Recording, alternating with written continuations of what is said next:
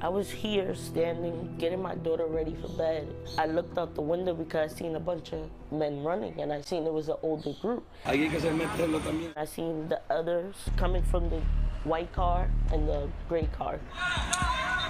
And I seen one of them running like this with the machete on his side. From a fifth-floor window overlooking Bathgate Avenue, a young mom named Tamika and her friend Jamie witnessed multiple acts of savagery that took just 20 seconds. I noticed that it happened really quickly, and I noticed that it was a lot of guys, and I also saw 3 cars. I didn't even know it was a 4th car. They didn't snap any photos or take videos, and they didn't know it was Junior. He grew fast. Like, I used to know him when he was like this, like this, like this. When the mob left, the women acted and ran down 5 flights, hoping to help. I left my 2-year-old daughter here to go downstairs to help someone kid I didn't even know. I didn't know he ran to the hospital. I didn't see him run to the hospital. But that's what Junior did.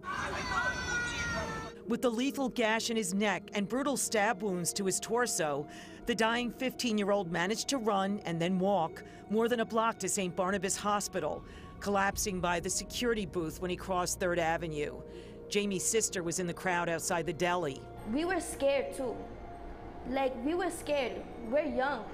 We have never experienced something like that. The bodega workers directed the girls toward St. Barnabas with another friend from the block. He was yelling. He was like, it's Junior, it's Junior. His eyes was closing while he was sitting there, and my best friend was like, please keep your eyes open, keep your eyes open. He was gasping for air, asking us for water. We knew that we couldn't pick him up because he's bleeding internally. Everyone just stood around while we was there helping him. My girlfriend had her shirt. She took off her shirt. She seen it in a sports bra and was holding his neck.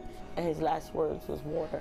A stretcher finally took Junior to the emergency room where he was pronounced dead about midnight. The trauma of that night lingers for these young women who all lived together with Tamika's small daughter. Sometimes she would get up in the middle of the night, she would start crying. She would also hide like in a closet. She says, get the bad man. It's sad, she's 3 years old, she had to see that. I'm Mary Murphy, Pix 11 News.